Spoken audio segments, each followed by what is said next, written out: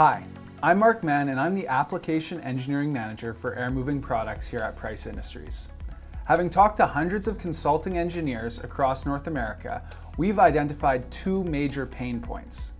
We'd like to introduce the Price Engineers Toolkit for Microsoft Excel, which is addressing those pain points to boost efficiency and improve performance accuracy.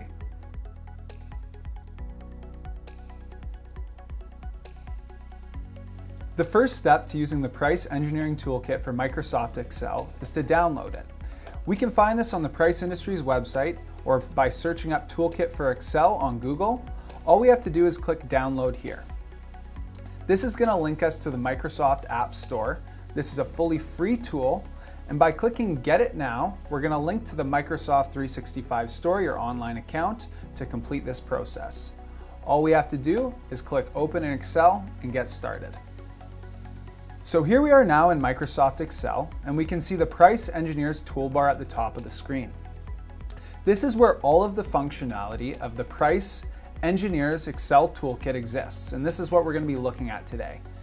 Now below here as well, we have what I would kind of consider a standard consulting schedule for single duct units that most consulting engineers would see and utilize throughout the country. It has all the data we need. It has airflow, temperatures for water and air.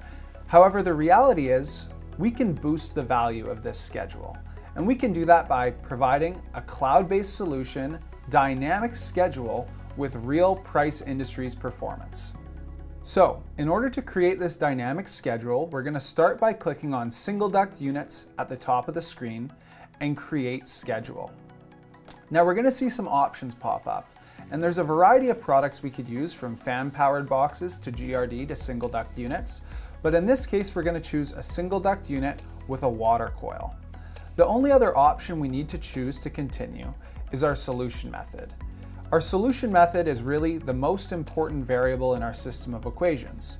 We could choose the capacity of the water coil, the fluid flow rate through it. But in this case, I'm going to choose LAT, which stands for leaving air temperature. Leaving air temperature is a very solid choice because it's most directly tied to occupant thermal comfort. The next step is to click Generate Schedule, and we can continue. So now here we have our empty, dynamic Price Excel Toolkit for Engineers Excel schedule. And I've gone ahead and I've highlighted some columns here in green. This schedule at first glance looks a little bit confusing, but I can assure you it's actually very simple. All we have to do is put some info in these green columns to get a valid and dynamic single duct with a hot water selection. I'm going to start here with airflows, and I'm plugging in a few kind of standard assumptions just so we can detail and show you how this process works. These airflows which I'm plugging in would be compliant with ASHRAE 90.1 when we consider our reheat value being half of our cooling maximum. Moving to air pressure, we're going to start by putting in 1.25 and 0.25 inches water gauge.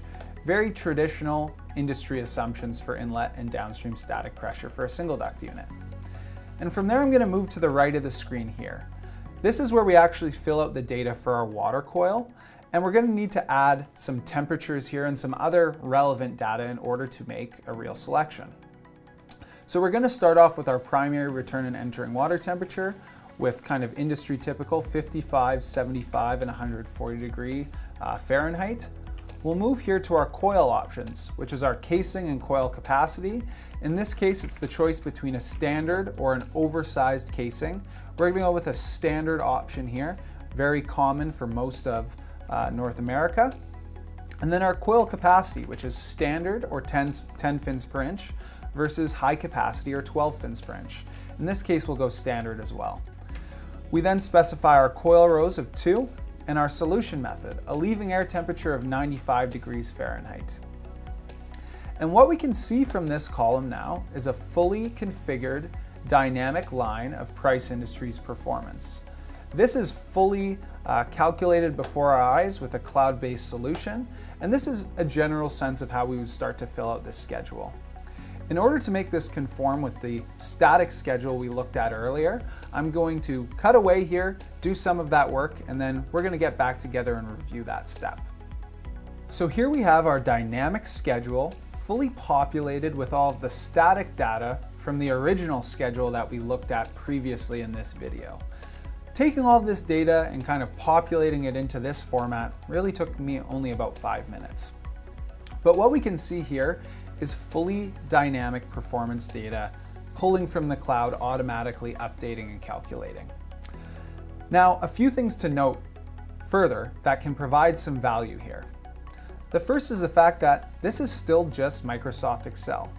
For instance, if I wanted to add more lines to this standard schedule, it's as easy as, in some cases, dragging and dropping and allowing the auto-population tools of Excel to take over. Another thing which I'd like to note, highlighted here in blue, is the fact that we actually have our liner options specified and outlined here in a drop-down menu. And this is something that automatically populates as well. Now, when we looked at the static schedule, there was a note that actually called out a hospital grade liner, which in this case would be our fiber-free option. But when we originally populated this schedule, we had fiberglass. I can toggle and change back and forth with just a click of a button, and all of the sound performance or other corresponding performance is going to automatically update and change for us. One other thing to note here, which I've highlighted in orange, is the fact that we have unit size in this case currently prescribed by the Price Terminal's single duct inlet size function. The reality is, this isn't maybe always what's best for the consulting engineer, and it certainly isn't mandatory. If we look at the static schedule, we actually had sizes of 6, 8, 10, 12, and 14. Now in this case, I can update those, statically override the function that already was existing, and we can still see all of that dynamic performance updates. We have had a change in the hot water coil performance corresponding to that change in unit size. This is truly a no guardrails solution. Now, the only other steps that I would recommend here would be potentially just some formatting and cleanup. Hiding information we don't need, deleting information we don't need. However, that's pretty standard and typical Excel workflow and functionality. So what we're going to do here is cut away really quickly and show you guys the finished product. So here we have our cleaned up and formatted, fully dynamic schedule. All we've done here is, change some fonts, some sizes. We've reformatted, hidden some cells, deleted others. But what this is just a cleaned up version of what we were previously looking at. However, what I want to do here quickly is an aside to really talk about the functionality of this being a dynamic cloud-based solution. And to highlight that, we're going to look at the heating capacity cell here and the formula inside. Price.watercoils.capacity. We can see this as highlighting and pulling to numerous other cells within this spreadsheet. The reality is all of these cells are critical to an accurate calculation. Our leaving air temperature, our entering water temperature, the size of the unit, the number of coil rows. And to kind of highlight this feature, I'll show this by changing the reheat CFM here. So we're going to change this from 500 to 700 CFM, and when I click enter, we're going to see this heating capacity change from 21.72 to 30.40. Changing the volume of air changes the heating capacity. And this is done fully dynamically, fully from the cloud, with maximum accuracy for the end user. Now, to fully kind of analyze the success of this tool, I think we need to do a side-by-side comparison. So we're going to look at the static schedule we started with, the dynamic schedule we've created, and we're going to look and analyze our results. So here we have our static schedule, which we started with, and our dynamic, more accurate schedule, which we built together and that we have here at the bottom of the screen. And it's time to just compare results. The first way to do this, I think, is highlighting a couple of these columns, starting with heating capacity. We can see our dynamic solution has increased the accuracy and precision with more significant figures and slightly different values as well. When we look at leaving water temperature, we can see the results of this are even more dramatic. Clearly, in the static schedule, the engineer stated an assumption, a target of 120 degree leaving water. The reality is, through a real life piece of equipment with real manufacturer's data, the results are a little bit different. And this is truly important and valuable information for a consulting engineer. Here, rather than 120 degrees leaving water temperature, we can see it's more 109 to 113 with these selections. The same is true here for fluid flow rate. And then extremely critically, we can see the same relationship with our acoustics performance here in blue. Now, fortunately, the consulting schedule which this came from was pretty bang on and pretty close. But we have improved some of the accuracy through our cloud-based tool, which is pulling this directly from our database here at Price. However, the best part of this tool is the fact that we can expand and change this performance later in the project timeline. To close out this video, let's cut back to our schedule and look at how we could expand on this performance data for future use. So here we are back at our dynamic Excel schedule. And one of the best functions of this being in Excel is the fact that it's fully dynamic. We can add more lines, we can iterate and change for future utilization on this project or other projects. In order to show how simple this is, I'm just going to take line 13 here, I'm going to copy it, and we're going to paste it down to the rest of this spreadsheet.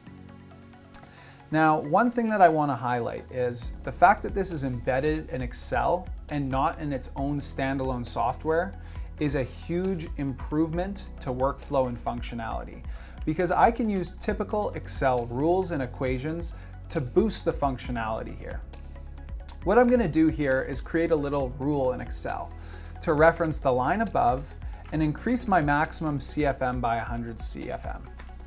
Now we can see 100 CFM in line 13, 200 CFM below, and with 2 clicks I can propagate this down throughout the rest of the schedule to dynamically iterate and create performance for every box size that I could possibly see on a project. This truly is providing a ton of value and efficiency gains for the consulting engineer.